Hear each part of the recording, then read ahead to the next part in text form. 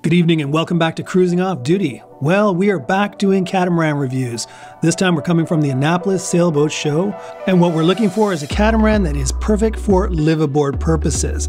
Boats you've seen in the previous episodes are the Balance series with the 526 and the 442. And then we went and checked out the exquisite X5 Plus. And this is a boat I know very well because I sailed from South Africa to the Caribbean on an X5. Now the X5 Plus is 2 tons lighter, a lot of upgrades and changes since the original one I was on, but I gotta say, this is a rock solid boat, very well worth being a liveaboard cruiser. It's just whether you can afford it. So looking at a slightly less expensive series of boats, I went on to the Fountaine Pajots. So in previous episodes you saw me do the 40, the 42, the 47, and this episode we're going to go through the 51. Now the 51 is very comparable in size to the exquisite X5 and the Balance 526. So yeah, worth like an apples to apples comparison. And to be honest, the Fountaine Pajot 51, if you go with the all electric version, is up there in price to where they're not that different in price either. So you have to decide, A, if you have the budget to afford a boat like this, and whether you'd rather go boutique builder or mass production builder. And like all the Fountaine Pajot episodes before this, you're going to get a tour by a knowledgeable representative, James Tiernan. We met him at the show, never knew him before this. Super nice guy, super knowledgeable. I'll put his contact information in the video description, but just so you know, there's no vested interest here. There's no commission or kickback if you use him. I just think he's a nice guy, and if I was ever buying one of these boats, I would definitely reach out to him. So let's get that guided tour by James right now. Okay, we're back at the 2023 Annapolis Sailboat Show at the Fountaine Pajot site here. We've done the 40 in previous episodes. We did the 40, 42, 47, and now James here is going to show us the new biggest one here at this show, 51. So it's the US debut for the Aura 51. Right. It's the evolution of the Saba 50, so I'm sure online you'll have seen the Saba 50. And it really is a revolution more than an evolution. Like, they've changed so many things. We're excited to show it this week. It's been about a year in production, just over. This is hull number 22. You'll see on the sign here we're nominated for Boat of the Year in its class, which we're excited about, and we're hoping that we will win. And there's lots of cool things, but I think the versatility of this boat is what really sets it apart. The first one of these I sold was to who's now a really good friend of mine, who actually took delivery in France, sailed the Med for a season, did the Arc in January. While doing the Arc, he beat every boat across the finish line bar 2. So he beat all the Neil 51 he beat by half a day, and all of the other boats. So they really focused on performance on the design of the Aura 51. We've seen the performance catamaran market grow a lot in the last 5 years. So there's been a focus on performance on this boat. We have the hydraulic davits back here. Exactly. So as we're standing here, you'll see the hydraulic platform. Great for your dinghy. But also for divers, it's really nice. For liveaboards, it's just you can order the boat without this and get dinghy davits, and I think 50-50 is what we're seeing right now. Some people love it, some people don't. And just because I know I'm going to get asked the question, what's the upgrade price for the hydraulic lift? At 38,000. 38,000. Yeah. That's perfect. Personally, for me, I would definitely have it. I think it's just you're going to spend the kind of money for this boat. You're going to spend that, especially if you are a scuba diver at all, because scooching your bum up on this with a tank on your back is a lot easier than pulling yourself up on a. It is, and even simple things like grocery shopping. So you're an anchor, you're running in your dinghy for groceries, you're coming back, you can easily set it on the platform rather than the more narrow transoms. Right. So, but each their own. I think the cons to it is for sure it adds weight, it's expensive, but I think the pros definitely outweigh the cons. So as we're walking on here, I think you'll notice how big the cockpit is. We got an outdoor small galley area. This is, today it's a plancha, which is basically an iron skillet. It can be an electric grill, and it can be a propane barbecue too. It just depends on how you order it. Is this boat all electric or no this propane? Particular boat is not all electric. Not all electric, okay. We're seeing more and more of it, and we've actually got 4 of the 51s in the water right now, which we're calling Smart Electric, which is a basically fully electric boat. Electric pods, no diesel at all other than a backup diesel generator. But this particular boat is the standard Volvo engines. But we have added a lot of solar, so you can run the boat when you're on anchor. You can still run all the boat without the generator running. Yeah. So again, the solar extension off the back, right? So yeah. That makes it for a lot extra solar on this boat. You can have it 2 ways. You can do the solar arch on the back, or you can do integrated solar on the coach roof. The integrated solar on the coach roof looks great and is pretty cool, but it's not as efficient as the arch in the back. Right. So you can do either way. Either way. Yeah. This is a huge table, by the way. It is a huge. So 8 people can dine here really comfortably. You can add an extension here if you want to sit here and have dinner. But that's more of a charter layout when you have more than 8. You're not going to... I don't think you want more than 8 people. Yeah, no, you're good. And then you also have this little day bed. Yeah. That's nice. You'll notice as we're standing here how connected the interior and the exterior is. Something we worked on this boat is we really opened up this bulkhead so it is connected. It feels like one area. The galley is connected. Which is really important when you're cruising. You're going to spend more of your time dining out here than you are in the interior. Right. For sure.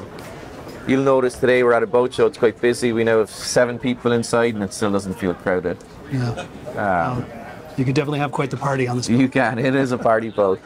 What I really like is the access to the owner's cabin. Yes. So when you're snorkeling, swimming, you don't have to traipse through the whole boat. You can actually come down and walk straight into the owner's cabin. Nice. There is one other bigger owner's cabin. We call it the super owner's cabin, which is the whole hull. Okay. That's been a very popular model for me. I've sold quite a few of those, more than I have this layout. The argument against that is that it's wasted space, but if you're living aboard and it's just you and your wife or your partner for most of the time, it's a nice option. It really is a big area. Below me here is the engine room, so I'll give you a quick look here.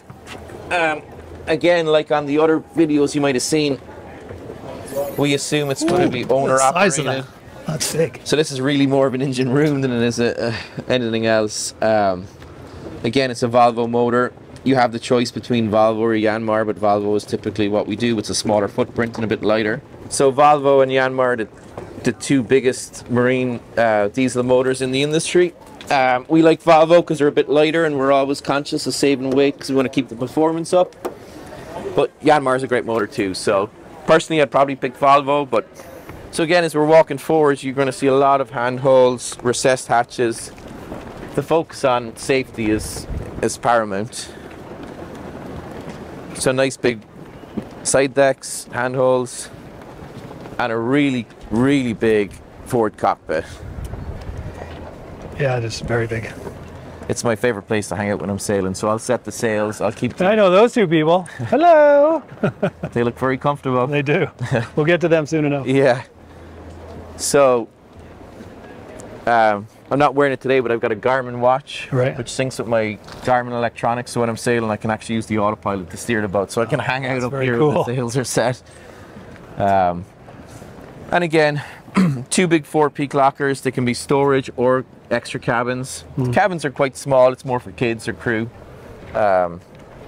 Something we're working on is walk-through access into the 4 peaks from the interior, so you can build a little storage room or workshop.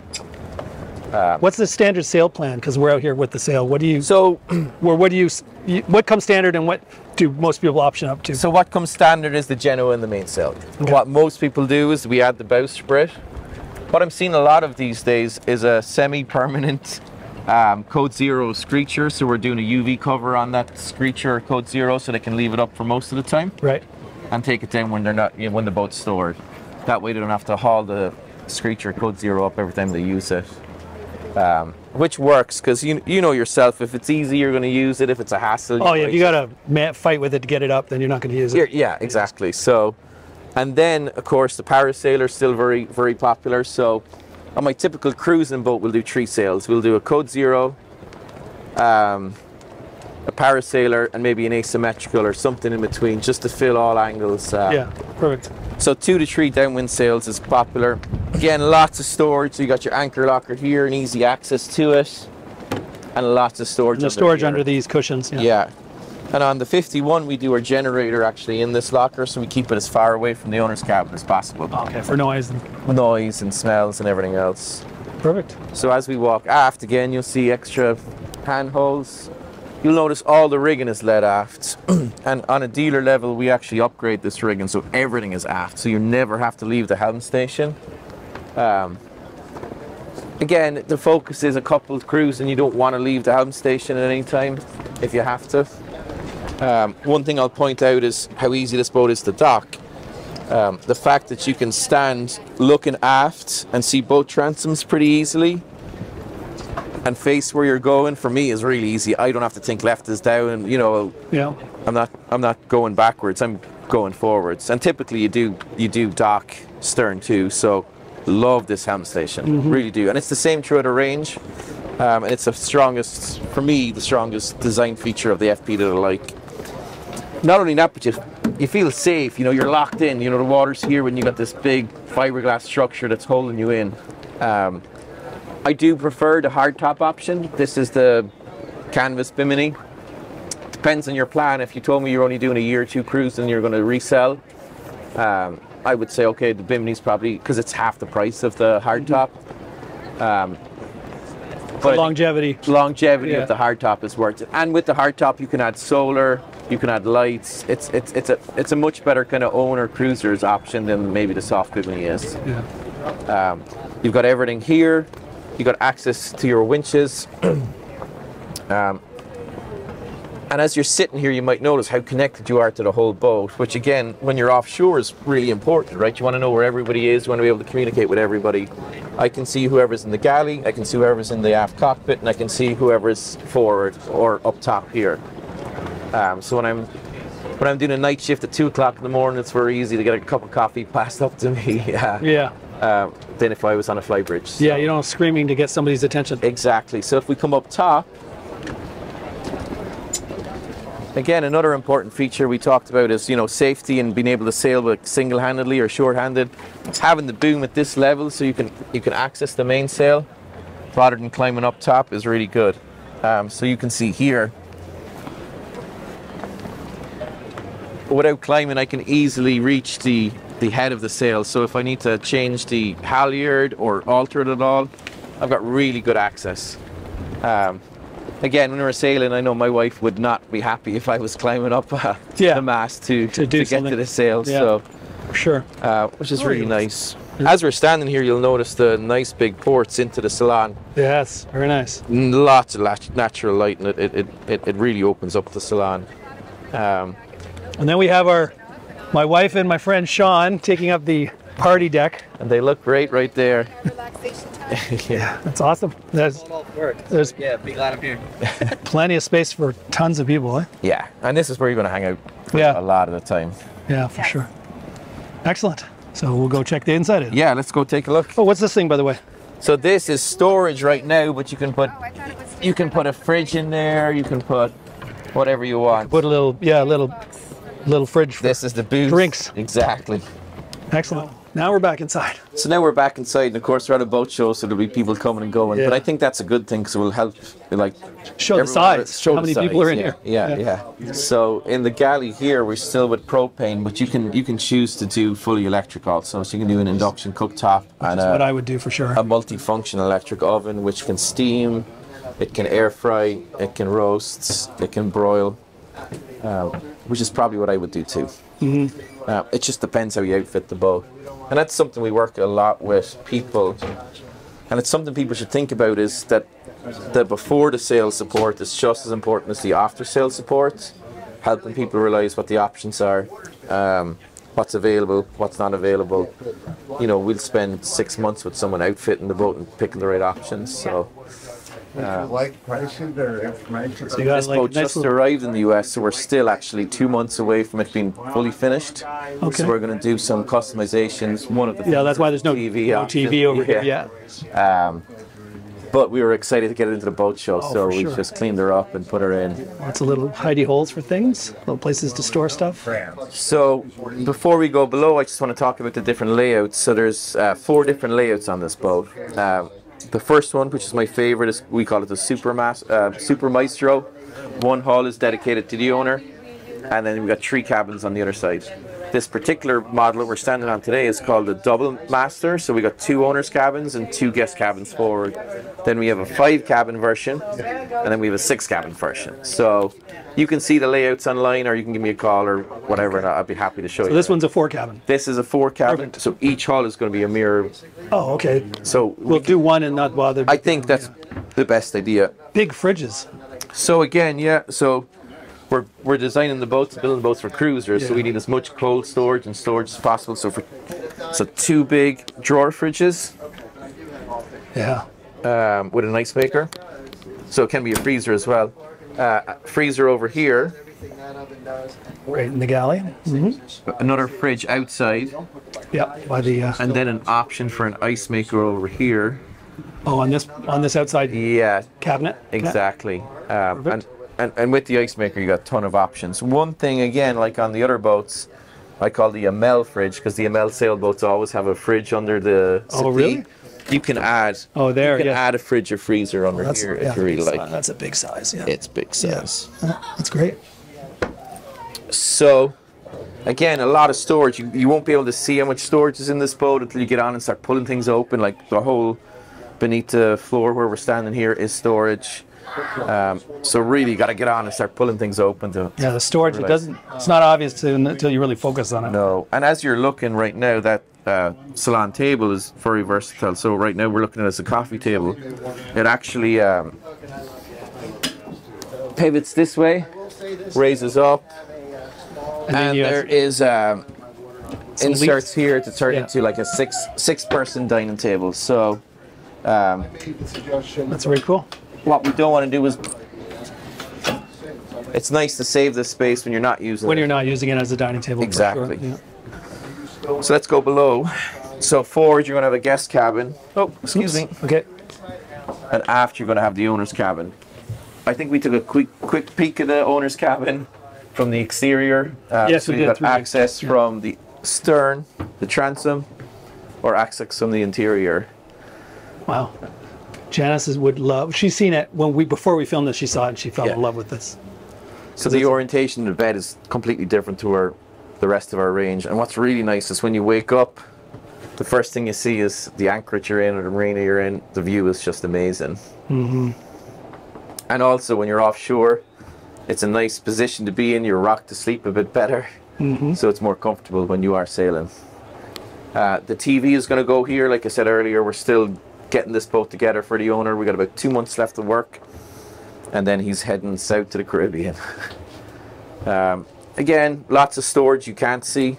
Little seat in here. Little seat to do stuff. And then you got. So this is the owner's suite, but there's identical on the other side. Exactly right. There's 2 owners. Exactly. Okay. So lots of storage behind me here. And then in this room, you have a separate shower and a separate head. Again, we're keeping the 2 separate so 2 can use at one time. Perfect. So it's a nice little bathroom area.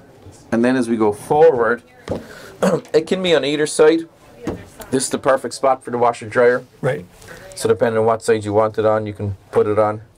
We're going to do that next week for the owner. And then forward here is the guest cabin.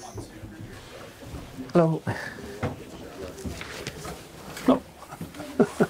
Hello. Again, separate shower, separate head, and a nice big bed that, again, you wake up and first thing you look at is the anchorage or the water that you're docked at. You got port light there and a hatch up here for air. Yeah. And again, like you mentioned earlier, the headroom is just amazing. Yeah, you don't feel cramped at all. No, not at all. There, you got a sink, toilet, and then a separate shower with a wall, so you're not getting the toilet wet. Exactly. Nice. You enjoying it? Yeah. Yeah, excellent. Sorry. Yeah, no problem. It shows the size of the bed. Yeah. Okay, so we've done the tour of the outside and the inside, so I've got a few questions for you. For me and my wife, I think we want to go as much electric as possible. No propane at all. As much solar as I can fit on the boat. Yeah. And go for that hybrid drive, or sorry, all electric drive. Sure. So how much would the boat be standard with the diesel engines, and then how much extra for the fully electric? So to give you some context, the boat we just walked through sold for 1.78 million. Okay. That does not have the electric drives. It's got a lot of solar and a lot of lithium, but it does not have the full electric option. If we were to go completely electric, so 3,000 watts of solar, a big lithium bank, electric pods, all electric galley, it won't be 2 million, but it'll be close to it. Okay. You're probably looking at 1.9 plus. And again, there's so many options in the 51 you can add or take off, but 1.9 would be a good, well-equipped, air conditioning, fully equipped boat. And at what voltage are you running the systems on? 24 or? So it's 24, some 12 volts, but 24 and 12 volts. Okay. So again, it just depends how we put it but together. But if you went all electric with the electric propulsion, would it be all 24 at that point, or? I think so. I think we still have some 12 volt on it. Yeah, but mostly 24. Yeah. And again, we've got 4 boats in the water that are fully electric, and we're still designing, so things will change.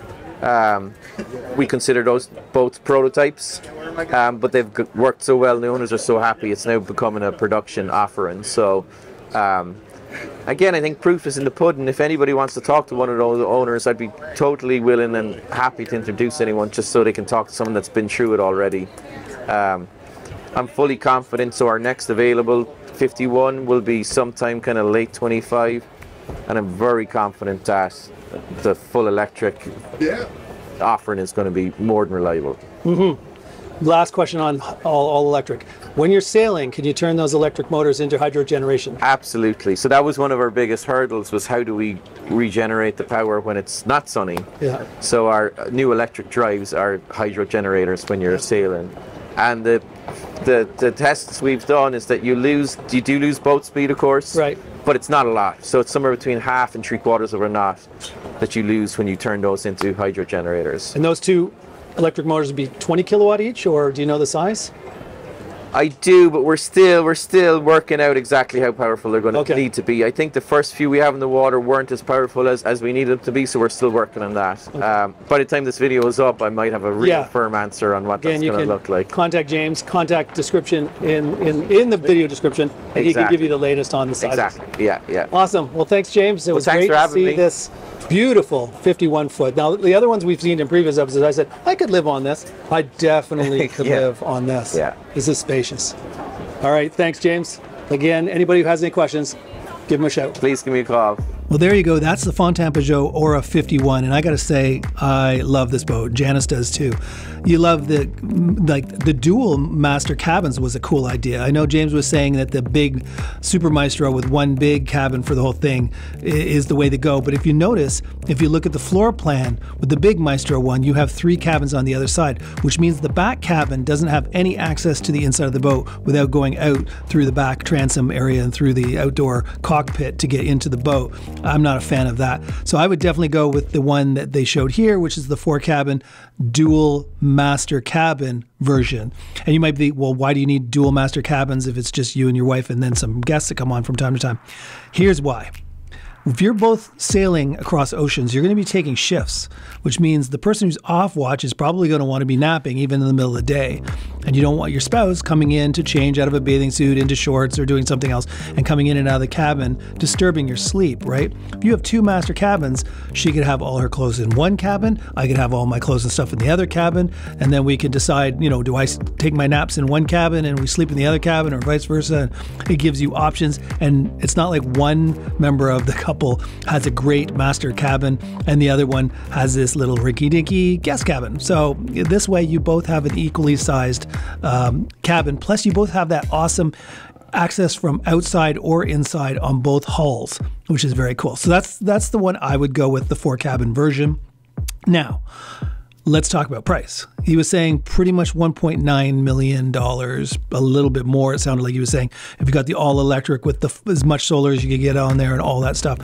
Sounds pretty pricey, right? Like I was like, ooh, God, I could pretty much get a balanced 526 for that. Pretty close anyway. And then I thought, wait a second, it's all electric. The Balance is not. Neither is the Exquisite. Well, Exquisite does have a hybrid option coming, but there's no hydro regeneration. So there's some of that. So you are getting all electric with that massive amounts of solar, all that interior volume, not only in your cabins with the access from both the inside and outside. You have the front cockpit and you have that kind of like flybridge seating up on the top. I mean, this is definitely what I would consider a party boat. And just like the other Fountaine Pajots, the waterline seems to underrepresent how big it feels when you get on it. This 51 felt like a 55.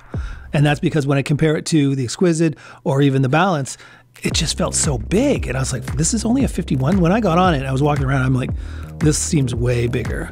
So is it as performance oriented as the Balance 526? Probably not, because the balance is more carbon fiber, at least in the structural areas, and you can also get the all carbon fiber version if you really want to spend more money to go total performance, but you're going to give away a little bit of the interior volume and definitely a lot of that outdoor seating space. So you have to decide how you want your catamaran, liveaboard catamaran to be. Do you want it to be a true performance cat so you get from A to B as quickly as possible, or do you want it to be more, hey, it performs really well, as James was saying, that one of these 51s crossed in some arc and ended up coming in third and beating a lot of boats that a lot of people would say were more performance oriented boats. So that shows it does have very, very good sailing capabilities. But while you're sailing relatively fast, you also have all that interior comfort. So yeah, price is up there, but maybe it's worth it, especially if you can get that all electric propulsion with the hydro regeneration and whatnot. So something to consider. Like I said, every boat has its pros and its cons. The price tag on this one was a bit of a con, but all that extra features, all that extra space and all that seemed to kind of make it worth it. So it's whether you have the budget. And if you do have the budget, do you want to spring for the more performance boutique builder or a little bit more comfortable, more production builder? So it's a tough decision. I don't even know which one I would go with. If I had the exact same amount of money and I could get either one, I'd be tossing and turning trying to make that decision. I'd love performance, but you also like comfort. So since they're all around the same price, let me know in the comments down below which one you would go for about $2 million. The FP51 all electric version, the Exquisite X5 Plus, or the Balance 526. Hopefully you enjoyed this tour of the Fountaine Pajot Aura 51. If so, show the channel some love by giving it a thumbs up. Subscribe if you haven't already and hit that bell notification. And that's it. Till next time, this is Craig signing off, wishing you safe cruising.